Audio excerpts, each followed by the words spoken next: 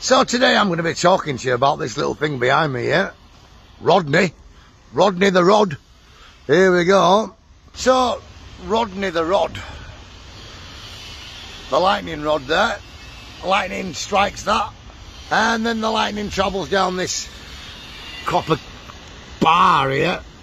As you can see, it's all over the perimeter of this building. So if lightning strikes Rodney there, the lightning travels down the rod here, all the way down. Now, as you can see, the whole place has got Rodneys everywhere. A bit of Rodney up there, and again on that corner, and again there, and the lightning travels everywhere down the lightning wire.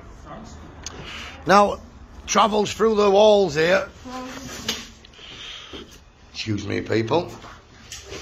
So, the lightning travels on the rod, as you can see, lightning rod here, all the way down to the ground floor there. Well, just give me a second while I drop my phone down there and film it all the way down. Keep going, Bob. Now, how'd you go in then, didn't I? Ain't no way I'm dropping my fucking phone 120 feet.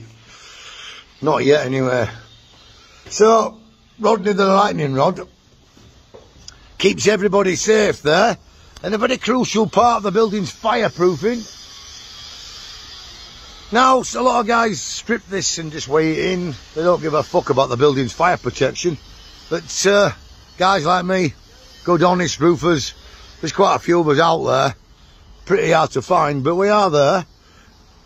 So, Rodney the Rod there keeps everybody safe. Hopefully lightning doesn't strike this building today. We've forecast a bit of thunder and lightning. Now, thunder and lightning, it's not really very nice at all for a roofer. So, if it starts to thunder and lightning, we retreat into the bunker here. Nice and safe in there. Now, I once sat in a lift shaft here, or the bunker, and waited for the storm to pass, and lightning struck the rods, or one of the rods, and I got to see the lightning travel down the rods. It dried the roof out left and right of the rods. The whole roof was steaming, my goddamn ears were ringing. But hopefully, no lightning today on the rod. And even if it does lightning, I've got Rodney the Rod there keeping me safe. Gotta love Rodney. Goddamn. See you later.